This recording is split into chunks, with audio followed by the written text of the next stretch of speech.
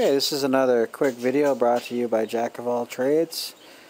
I'm going to show you a little trick. See, you have Magic Jack and you installed it, and you have the dialer window. And when you reboot Windows 7, you got to click on the Magic Jack icon in order to get it to load. Some people will do this. They will go to where's it? Startup, and they'll put it in here to load it. But I'll show you a better way of starting your Magic Jack service on boot up, so you don't have to ever worry about it loading when you start your computer. So you're going to press start, go to the control panel, go up to administration tools, go to task scheduler, load it, press over here on task scheduler library. Now here's the service. What you can do is going to create a basic task.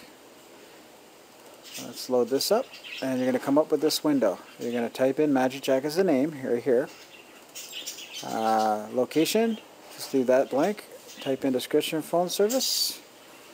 When running task, use the following user account, the one that you're logged into.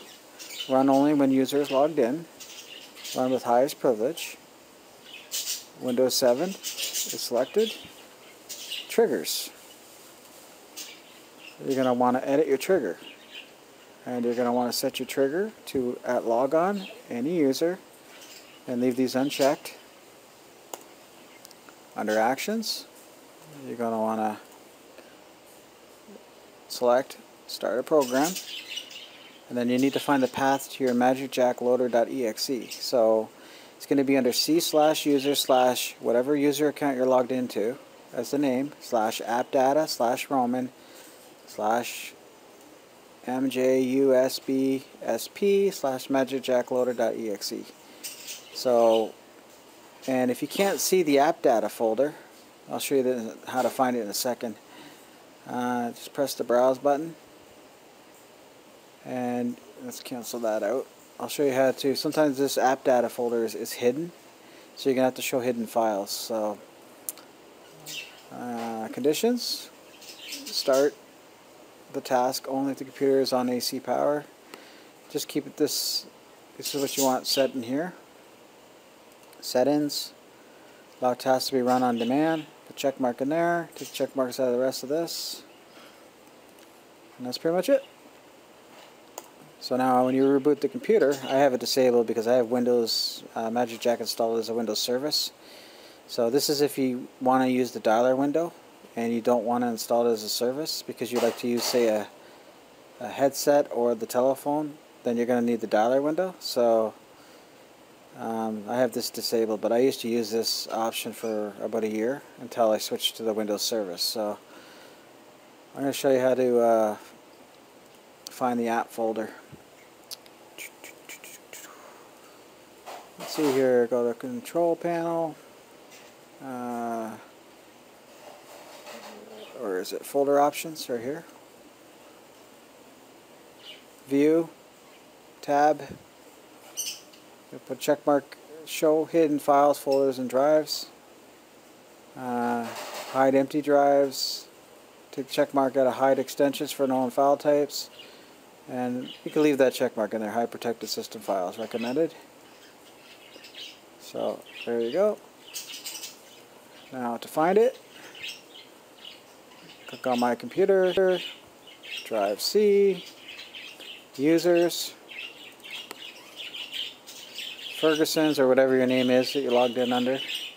And do you see that folder? That's the app. That folder will not appear unless you enable find hidden folders. So then you click in here and then you go find your Magic Jack folder in there. So now I don't have Magic Jack installed as a service right now. It's as a dialer window. I have it as a service. So what it does is, as a service, it puts the folder right here. It takes it out of the user folder, puts it into the local main drive right here. So let's go back to the task scheduler. Administration. task scheduler. Let's take a look at Magic Jack. Let's go to, there you go, actions. There you go, actions. So app data, and then it would be in the Roman tab, and that's where it would be located. So all you're going to do is change this name right here to your username. And you're going to plug your Magic Jack in, boot up, let the window show up, let it load, all that crap.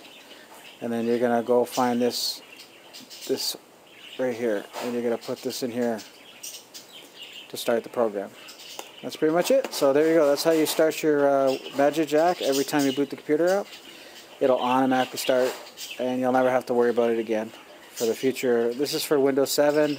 I believe this is for Windows Vista as well. Windows XP. So there you go. Anyway, thanks for watching. Please subscribe, leave a comment, and look for more videos to come in the future. Have a good night.